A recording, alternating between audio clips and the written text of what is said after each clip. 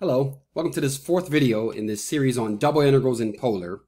In the first video, we just laid down the groundwork, like why things work the way they do. Why is there an r in the integral when there wasn't in x and y Cartesian? It's because of the Jacobian. And then in the video after that, we did a couple basic examples. And then in the previous video to this one, we did a difficult example. And then we introduced the idea of area in polar. So in this video, what we're going to do is look at two more examples of area in polar. This question here, number 5, says, example 5 says, find the area in the first quadrant inside both the circle r equals 2 cosine theta and the circle r equals 1. The circle r equals 1 showed up in our previous examples 1 and 2. And then just in example 3, the r equals 2 cosine theta showed up. So these are the drawings of these guys. R equals 1 is in red and R equals 2 cosine theta is in blue.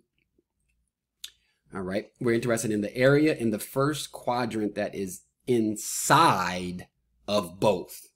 So that's the yellow shaded area there. Our job, find the area of that region.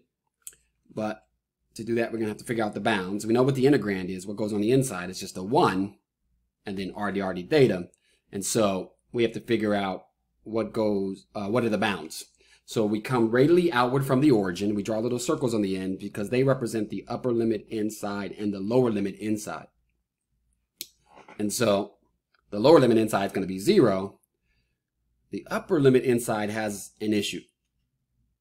It seems to be fine. It's on the circle r equals 1, but wait. If you continue this out, it switches over to the circle r equals 2 cosine theta. Okay, so it's going to require 2 double integrals. Where does it do this? Where does it execute the switch at? Where does the switch happen? It's at this intersection between the two curves. At that intersection between the two curves, we have to figure out what's the theta, because theta starts at 0 and theta stops at that place, and then we have to start back up for the second double integral, start at that place, and end, it looks like it's going to be pi over 2. So what's going on at the intersection there is that the two circles are equal to each other. 2 cosine theta is equal to 1. Solving that, you'll get cosine theta as a half, and that has to happen at pi over 3, 60 degrees. So on the next slide, we'll go set up our double integral, our 2 double integrals. The first one having a much larger area than the second one. The first one going from 0 to 1 on the inside, while the second one goes from 0 to 2 cosine theta on the inside. There's another drawing with some different shading there. So the first one, the lime green, the inside integral goes from 0 to 1, and the theta goes from 0 to pi over 3. And then the cyan color, the blue color there, the highlighter blue color, then the theta starts up at pi over 3 and it ends at pi over 2. And then your upper limit on the inside is the blue circle, which is 2 cosine theta.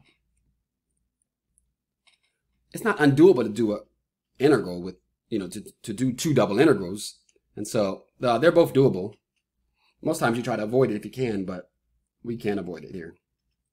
So let's do it. The first integral is straightforward. It's numerical bounds.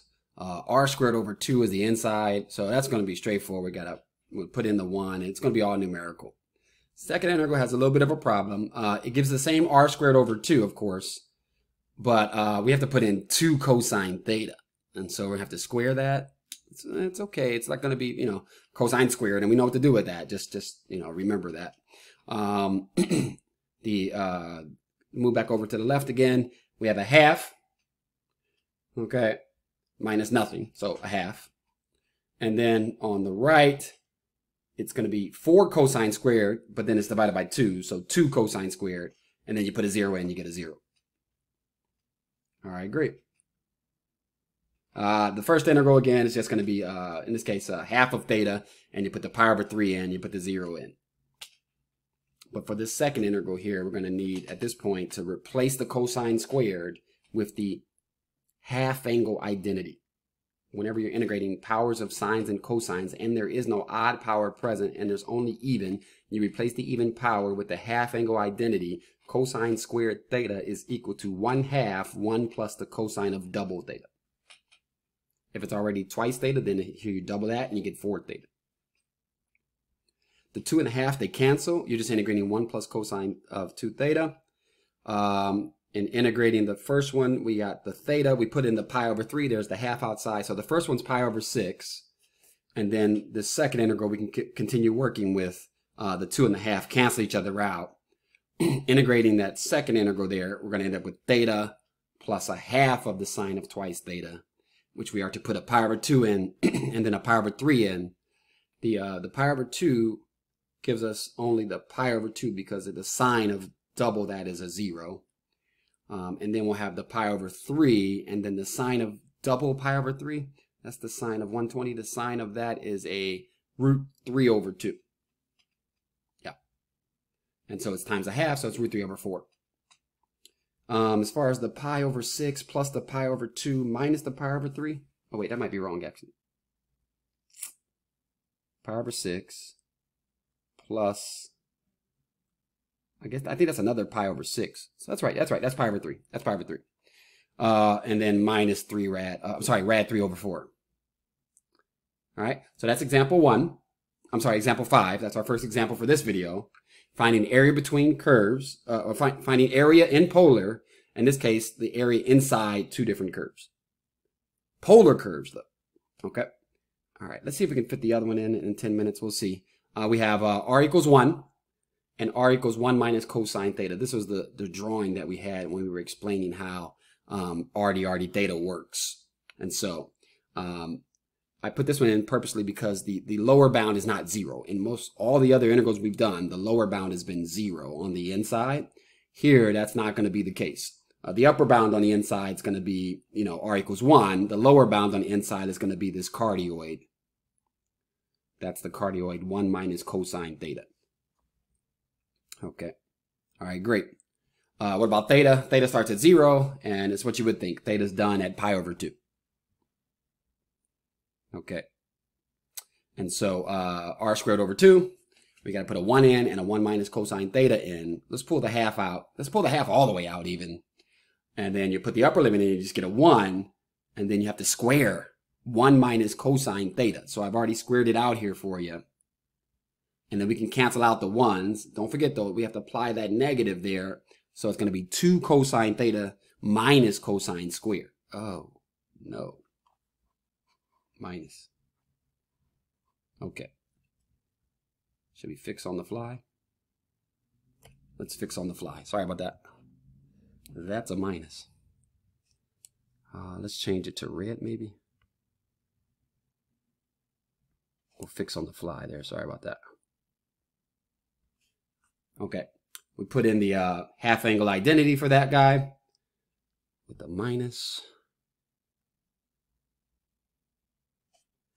And then we'll distribute that across. So we get half, negative a half, and then plus.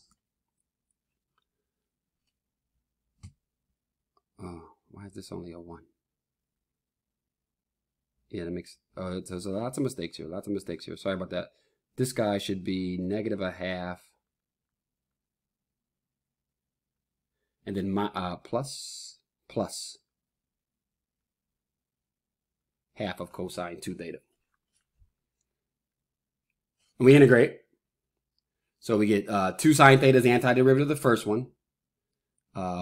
Minus half theta as the integral of the second one. And plus a fourth of sine of 2 theta as the integral of the third term.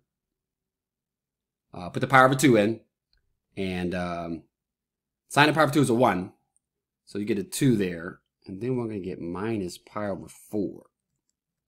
But I think everything else zeroes out. Yeah, everything else zeroes out. So this is going to be a minus pi over 4. Sorry about that. So the final answer is 1 minus pi over 8. Wow. That one little negative propagated all throughout the problem. All right, great. I'll fix that I'll type it up. But anyway, there you go. Thank you for watching. My name is Nakia Rimmer, trying to help you through this multivariable calculus journey. Often you can make mistakes, so I'm here to help you through these mistakes. Please reach out to me if you have any questions. Comment down below, like and subscribe, and I'll see you in the next video. Take care.